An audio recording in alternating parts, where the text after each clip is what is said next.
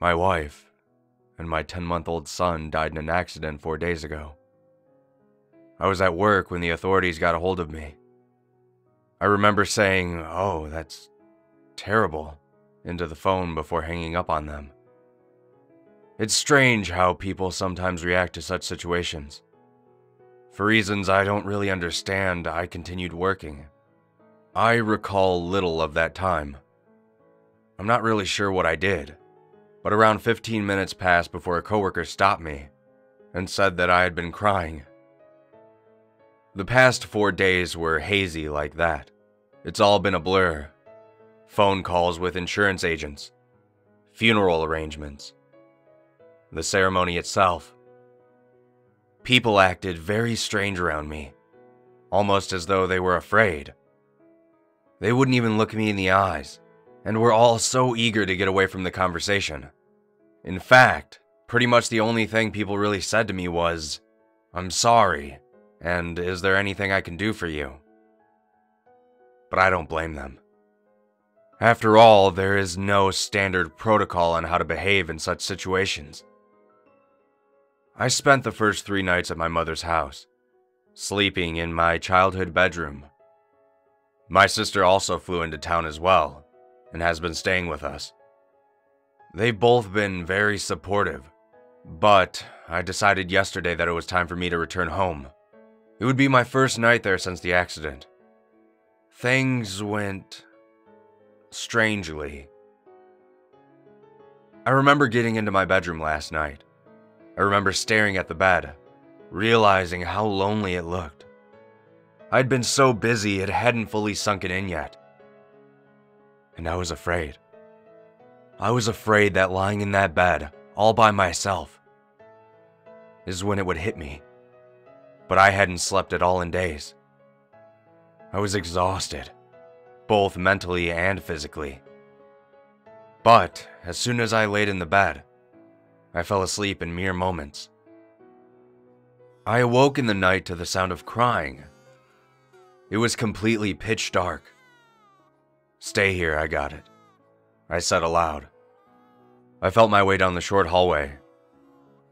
The crying had stopped, which was a good sign, but I thought I'd check on him anyways. I slowly and oh so quietly opened the door. Silence. There was a tiny amount of moonlight shining through the window. I approached his crib, smiling. But he wasn't there.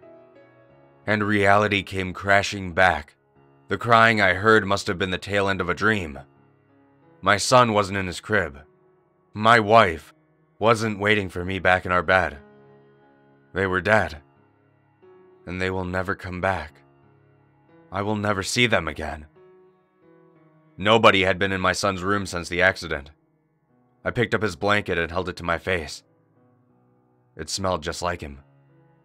Almost as though he was there. I could feel myself starting to lose control.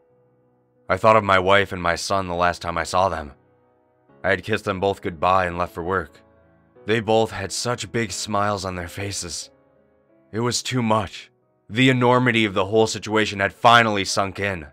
I began hyperventilating, gasping for breath. I felt nauseous.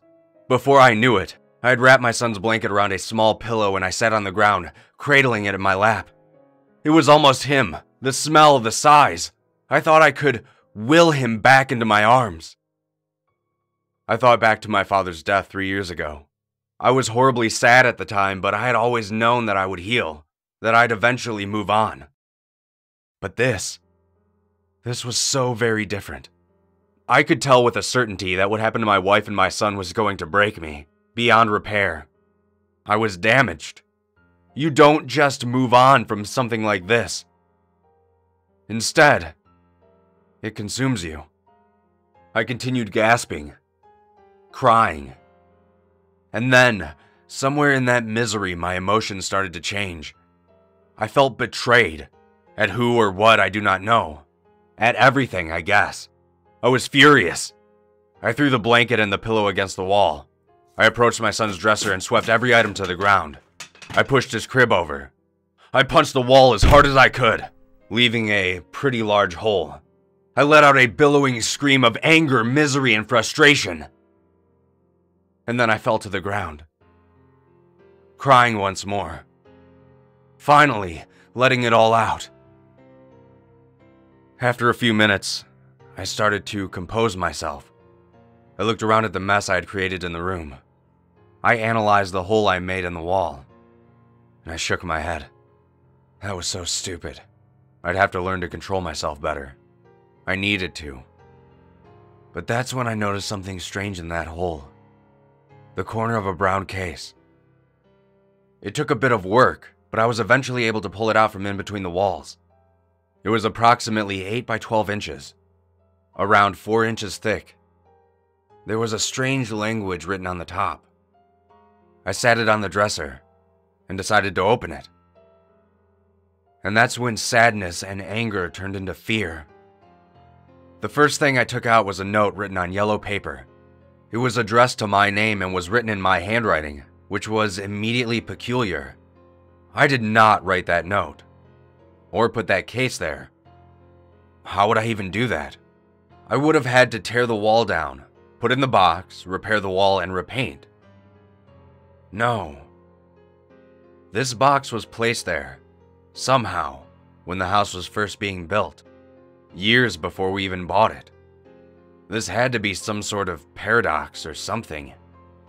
There was no other logical explanation. And then I read the note. It said, "They're with me now. I'm sorry. I know they're rightfully yours, but I couldn't live without them. I did what I had to do. I'm sorry. I just wanted you to know they're okay. Again, I'm sorry. I'm just so sorry." Underneath the note was a picture. It was myself, my wife, and my son, all together, smiling. We looked so happy. But here's the strangest thing. It had to have been taken at least 2 years in the future. My son was a toddler, more than double in size. The man in the picture was definitely me, but also not me. It was another version of me, at another time and place. Another strange thing about the picture was that all 3 of us were wearing heart-shaped pendants. They all looked to be the same. I had never seen them before. Now, I'm not going to pretend that I've made any sense of this. I do have theories. I have ideas. But I'm probably just about as lost as anybody listening to this. I do know this. My wife and son are no longer with me. But they aren't gone either. They exist. Somewhere, somehow. And they seem happy. And maybe that's enough. I stood my son's crib back up. I took the items from the floor and placed them back on top of his dresser. I neatly laid the blanket and pillow back in his crib. And then I went back to the bedroom. There, sitting neatly on my pillow, was a heart-shaped pendant. I have no idea how it got there. I picked it up and I put it on around my neck. What could it hurt, I thought, as I laid down on the bed. And I waited, thinking about my chance to get my wife and son back. After all, the other me found a way. I will too. I will find a way to get my family back.